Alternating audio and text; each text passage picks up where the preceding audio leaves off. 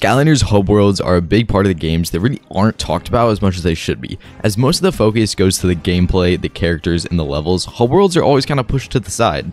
But honestly, I feel like they're really important to the game. They add a feeling of stability and familiarity throughout the game as it progresses, and they always feel like somewhere you can go back to in between levels to just feel comfortable while playing Skylanders. I've recently gone back through and played through all the Hub Worlds in the Skylanders games. In this video, I'm going to be going pretty in-depth in between all the Hub Worlds and talk about what I like, what I dislike, and just how I feel about all of them overall.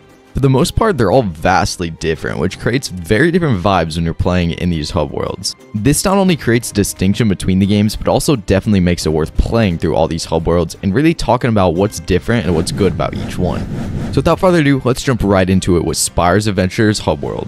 Spyro's Adventures Hub World, the Core of Light, I always thought was pretty fun. I thought it was pretty okay, probably pretty average for Skylanders Hub World. But going back and playing it again and playing through it and just exploring everything there is to see, it was surprisingly good. I really liked this Hub World. I thought it did everything pretty perfectly, and I really liked how it was laid out. There's lots of spots to explore and lots of stuff to do, as well as interesting, different, unique locations, rather than it just feeling like the same sort of hub area the entire way around. As you explore the Hub World, it seems like there's different parts with different environments and different characters that really adds originality as well as personality to this Hub World, which I can definitely respect it for.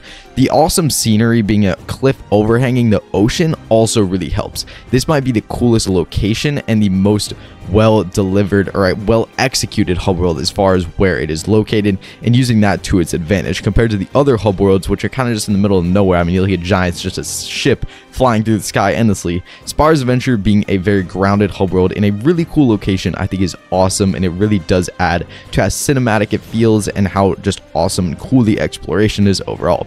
NPCs from the entire game are very visible in this Hub World. As you explore it, you see all these characters that you interact with and that are big parts of the story. And even once you complete the game, they're still there and they're near their respective levels, which is really cool. You just see all these parts and characters like the Weapons Master and Arbo and T-Bone, and all these different characters that you saw throughout the game are all visible in the Hub World, which I can really appreciate it for, as games like Trap Team, a lot of these characters just aren't there after you deal with them and you just don't see them ever again. I also think this Hub World is just a really good size. It's not too big, not too small. I think it's just a good size overall, which really does, combined with the exploration, it does really accentuate how awesome this Hub World really is. If I was to give it a score, I would honestly give this Hub World a 9 out of 10. I think it pretty much nails everything perfectly. Of course, you could always improve it just a little bit, but there really isn't much more they could do. I think this is a very, very well executed Hub World, which I can really respect, considering it's only the first game in the series. Now, looking at giants, it's no secret that this Hub World is a lot smaller. The Flynn's Dread Yacht is a lot smaller than the Hub World from Spyro's Adventure. Is that necessarily a bad thing? I think it depends on who you ask. Me personally, it's probably going to be my hottest take of this video. I don't think it's really nearly as good as the Spyro's Adventure Hub, and I think it's quite frankly a lot worse, which really comes down to the size, and the fact that the main gimmick landers of this game are giants doesn't really help, because if you're using much bigger Skylanders in a much smaller Hub World, it's just going to feel more cramped overall. It definitely does feel cramped when you're using giants. If you're playing through this with giants, it sometimes feels like they shouldn't even be able to go into these narrow corridors in between these doors and into these tiny little rooms. It feels like they were not designed with giants in mind, which is kind of weird since the whole gimmick is giants. There's a decent amount of stuff to do and spots to explore, which I can actually appreciate, but since it is all the Dread Yacht, nothing really seems unique. I mean, each room kind of looks familiar, kind of looks like the last room. Is this a bad thing? I really think it comes down to who you ask. I don't think it's that bad of a thing, but it is something to note. It doesn't feel as diverse as the Spyro's Adventure Hub World. Everything sort of feels streamlined and everything has sort of the same visual look, as well as the NPCs. You kind of start the game off with the same characters in the Hub World as it ends off with. There's no diversifying how many characters are there. By the end of the story, it's not like the Hub World looks completely different with a bunch of new characters. It is the same ones that have been there the entire game. It's just a lot more condensed overall. A lot of the characters are eliminated. It keeps just the classic ones. I mean, you got Flynn, Callie, Persephone, Brock, and that's kind of it as far as this Hub World goes. You really don't see many other characters here, and there's just not that much space to roam around. Really, one of my favorite parts of a Hub World is if it gives you space to roam around, just stuff to do and space to explore, an area to cover and walk around with your Skylander, so it doesn't feel like you're in this tiny little spot and you need to go to a level. The Giants Hub really just doesn't do this for me. You're really sitting on the ship, you're either outside or inside. While you're outside, there isn't really much space to explore, and if you're inside, that's even more condensed and cramped because all the rooms are separate. It's not like there's one big room you can just explore to your heart's content. It is all kind of separated into different chunks, which really does kind of ruin this hub world for me. Honestly, I would give it a 6 out of 10 if I had to give it a rating. Nothing too crazy. I don't think it's too bad, but I think it could have been a lot better. And I think coming from the Spyro's Adventure hub world, this one just doesn't hold up. I used to like the Giants hub world a lot more, but after going back and really exploring it to its absolute extent, to getting the most I possibly could out of this hub world, I realized it just doesn't hold up compared to some of the other hub worlds in these Skylanders games. Now, looking at Swap Force, Woodboro is definitely a big change from the past 2 hubs. It's kind of in the middle of the road as far as all these Skylanders hub worlds go. I would say it is kind of middle of the pack. It isn't one of the worst ones. It's also not one of the best ones. It's just kind of there in the middle. It's good overall, but it doesn't do anything too crazy. There's nothing that I really love about it.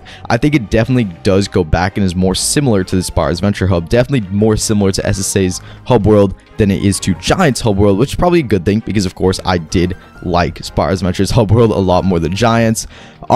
There's a good amount of stuff to do. There's definitely a lot of areas to explore, good amount of NPCs to interact with, and, you know, little stuff you can do here and there. There's little turn sections, there's shops. It's a decent amount of stuff, decent amount of content, which is, of course, what we want to see from a hub world.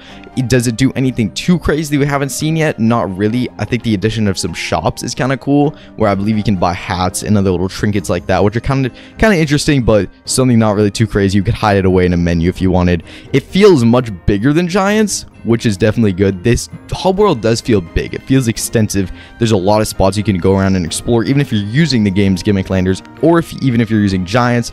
There's a lot of fun stuff you can do, and there's a lot of area to roam around in, which is something I can always appreciate. It doesn't feel like you're condensed in this tiny little claustrophobic area. You have a bunch of room to freely roam around and just get the most out of this hub world, no matter what Skylander you're using. There's also some good amount of NPCs to talk to. Nothing too crazy, but there are, of course, NPCs. Not as good as Spyro's Adventure, I'd say, but there's definitely characters you can still interact with, talk to, depending on what part of the game you're in. Something else that I do like is that the elementals show up here with their levels in sort of the middle of the hub world. You can see all the elementals stacked up once you've sort of saved them, which is really cool touch that really does show you how far you progress in the game, and you can go through and sort of see all of them.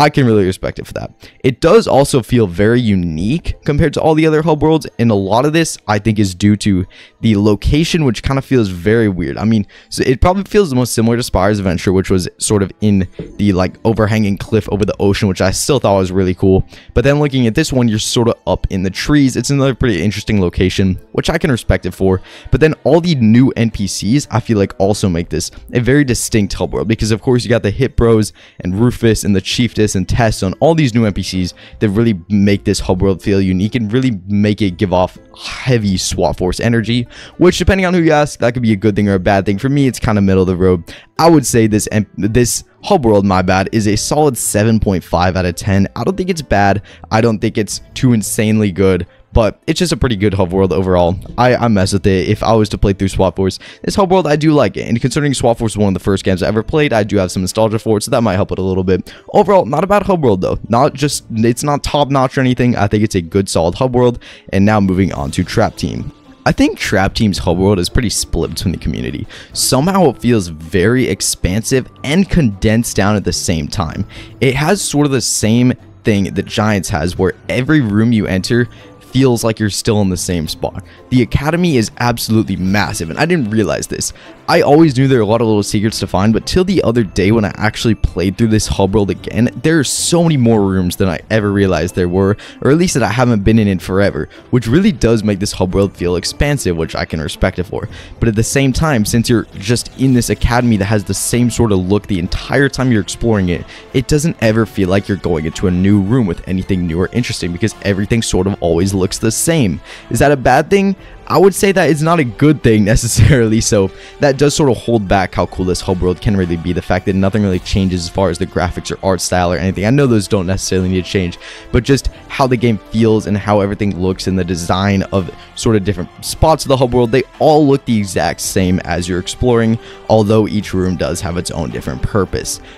Everything is just kind of shoved into one hallway as well. Once you enter the academy, or sort of once you enter sort of the back area of it, everything is just sort of one big straight line with branching off paths, which does make it feel like weirdly straight lined and weirdly almost like a level and less like a hub world, which a hub world should be pretty open and it shouldn't sort of force you down one lane, which is kind of what Trap Team does, which is pretty interesting and kind of weird. There is a decent amount of stuff in this hub world overall. There's a good amount of like these side-scrolling platform sections, which is kind of interesting. They have their own music play. It's kind of cool being in those sections. Of course, there's normal training dummies and Persephone and NPCs to talk to. You can also access a lot of different areas from this hub world. Like you can access Brock's Arena Challenge, the Chaos Tomb challenges, all of the you can see all the adventure pack levels from this hub world, and you can go into them physically by interacting with them. An NPC will come up to you, which is really cool. I really like how that works. I think that's a really fun way to do adventure packs, and something that this hub world actually handled very well.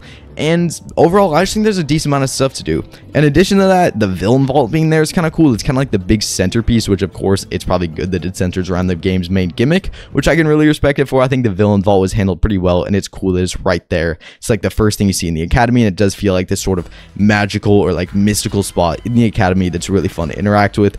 And there's some villain quests. If you dig deep down enough, you can find Hoodsicle and Chaos's villain quests in the academy, which are Chaos's is questionable. It's kind of just bake a cake, and it's sort of just a quick dialogue. Hoodsicle does actually get his entire level though, which is kind of cool. But those are interesting. They're kind of tucked away in the academy and in places that aren't exactly the easiest to find. But if you wander around, you will eventually find them.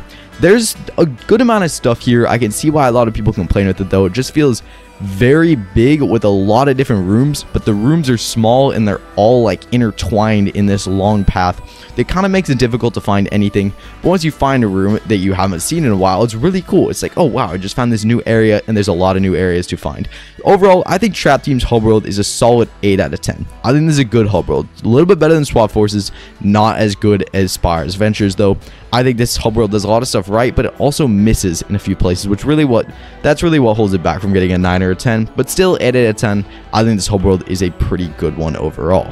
Now, looking at Superchargers, I really don't know if my feelings towards this hub world come from it actually just not feeling as good as Trap Team's, or just me thinking that the entire franchise jumped off a cliff after Trap Team. But Superchargers, I really just think it feels like Trap Team's hub world, but worse. I don't think there's any part of this hub world that I like more than Trap Team's. It does some interesting stuff. Being able to place items throughout the hub world is pretty cool, but it's sort of a gimmick that's brushed to the side. You never really need to do it. You need to do it once, and the sole purpose of that is just so that you do it. It's not a feature that's used heavily enough, and while it's cool if you actually use it, no one really uses it. I don't see anyone actually add these little props to their hub world, although it's a cool gimmick. It does feel like the Trap Team hub with Swap Force graphics, but I just don't think fits it. I think the Swap Force graphics work well with the Swap Force hub, but not with the Trap Team hub. The Trap Team hub seems like it was made from Toys for Bob developers and should have the Toys for Bob sort of art style that Trap Team has, and not the Superchargers one. It just does not really make it feel right. And then there's weirdly a lot of technology. The entire villain vault was replaced with this whole like radio station section with Callie operating these computer systems. It's really weird. Tell me that has the same amount of magic as the villain vault. It just does not at all. There's also an entire weird section that has like this whole giant monitor display that you can watch all the cutscenes back on. Is that a feature that I like having access to from the hub world? Yes, I'm glad it's there. Do I like that it's a giant computer screen in the middle of a Skylanders hub world? No, this seems weirdly like a lot of technology. If the Spire's Adventure hub world had a massive computer system in the middle of it, tell me that would not feel super out of place. It just doesn't fit right with Skylanders. I know they have some technology, but it really shouldn't be anything to this extent. A lot of the magic that was there in the Trap Team hub world just got absolutely removed for all this technology, and I don't really know why. I get there's cars and boats and ships now that really make the game have to take more of a technology. It's sort of based with this hub world, but I really think they took it to an extent they didn't need to. The cars and of course the ships and the boats already have all that technology, so leave it to that and let's keep the magic in the hub world. But they just did not do that. Most of the extra side content here is also vehicle sections.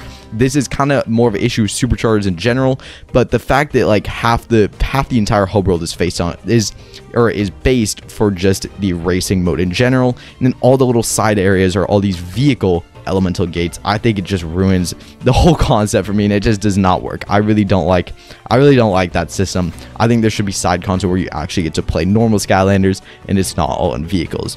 It is also kind of cool that you can go, this is kind of off topic, this is something that I like about Supercharged Hub World. You can go up and actually see Chaos and Glumshanks after you finish the game. They're above Eon, which I think is kind of cool. And that room with Eon is definitely probably the coolest part because it does give Trap Team vibes. I mean, he was stuck in Traptanium, which is really cool. It's really random, but that's probably the coolest part because it does still give off that Trap Team energy.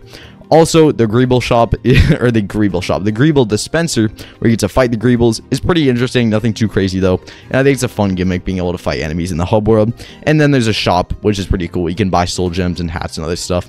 But this is also in Swap Force and I think Trap Team, and maybe even Giants, too. So, nothing too crazy there. So, Supercharged Hub, though, I still think is just not as good as Trap Teams. It's just not for me personally. But so, I'm going to actually have to give it a 5.5 out of 10. Doesn't do anything too bad, but it's just not for me. I think it just kind of ruined everything that made Trap Team feel super magical in the first place. Now, the Imaginators Hub might be the most controversial one. This one seems to kind of be you either love it or you hate it. And it makes sense because this one is vastly different from everything else we've seen in the series up to this point. Of course, there is the whole gimmick of levels can no longer be accessed from the menu, but you have to actually physically go and find them in the MAP. You can no longer access them from the menu, but you can find everyone in them from the hub world. Whether you like this or not is really up to you, but I personally think it's kind of cool. At this point, I know where all the levels are, so it's not a big hassle for me to go and find a level. So I think it's a cool gimmick walking to it, and of course your speed is upped by a ton in this hub world, which is kind of a weird gimmick and kind of makes a lot of Skylanders feel weird, but I don't think it's something that really hurts the hub world in the end. I like finding levels. I don't think it's that bad. People who don't like it, I really don't get that. I get it might be for the convenience factor. If you're trying to speedrun doing just level select or something, then maybe that's annoying, but that's a really niche thing anyways. For how spread out this hub world is, it also feels weirdly small. It doesn't take long for you to feel like you've explored everything this hub world has to offer, which is kind of weird. This is supposed to be marketed as the biggest, broadest, most expansive hub world we've ever had, and it feels like you can explore it all in like 20 minutes, and then you've seen absolutely everything there is to see. Some stuff is off in the corner hidden in this hub world. Also has like multiple levels to it. Like there's a lot of verticality when it comes to this hub world, which some of you are gonna like, some people aren't gonna like. I think it's really cool. I think this hub world does really feel like Skylands because it's these floating Skylands. There's literally nothing else to it. Whereas even SSA was awesome, but it was very much on the land, where these are a bunch of floating islands that definitely feels like Skylands, which I can really mess with. There's not a lot to do in this hub world though. Something that I do really like is when hub worlds give you stuff to do.